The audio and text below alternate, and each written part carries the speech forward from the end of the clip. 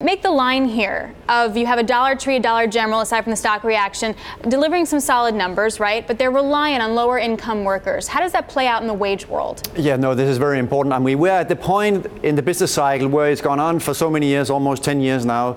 And we're getting to the point where the jobs that are being created, everyone with education basically has a job. The jobs that are being created are exactly jobs that for people with lower skills and lower qualifications. So in some sense, this should actually be bullish for brands and for names that cater to lower income groups and therefore lower wage groups.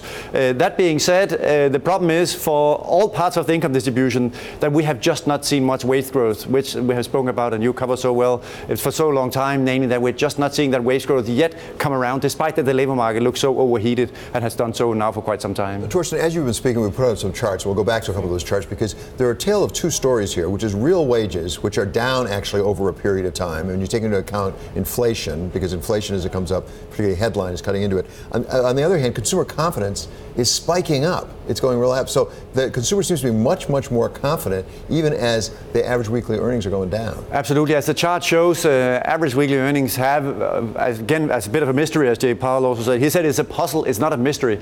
But it has been somewhat surprising that it's remained so relatively low. One thing that has been a good development is that the labor force participation rate has rebounded from the lows. So some people are coming back, and that's holding wages down. But at some point, again, to the story about the low-end consumer, we are getting to the point where it's just much anecdotal evidence that it's getting more and more difficult to find workers. We have more job openings than we have unemployed people. The quits rate, meaning the people who are quitting their jobs voluntarily, is at the highest level since 2006. So we have a lot of issues suggesting that the labor market should actually be really strong, both for high, middle, and low-income consumers.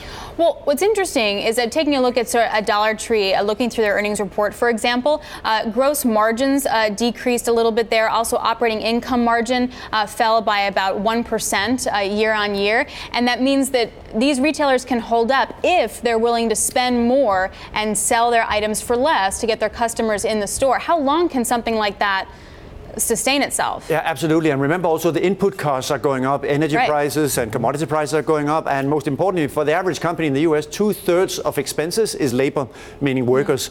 And if you do start to see shortage of labor at the lower end of the income distribution, which is what we've seen minimum wages go up for retail jobs, we've seen minimum wages go up in sectors where the skill requirements are not long educations. So in that sense, that's telling you also that maybe there is more margin pressure as such, which might be a reason also why we're not quite seeing the reaction that we're expecting.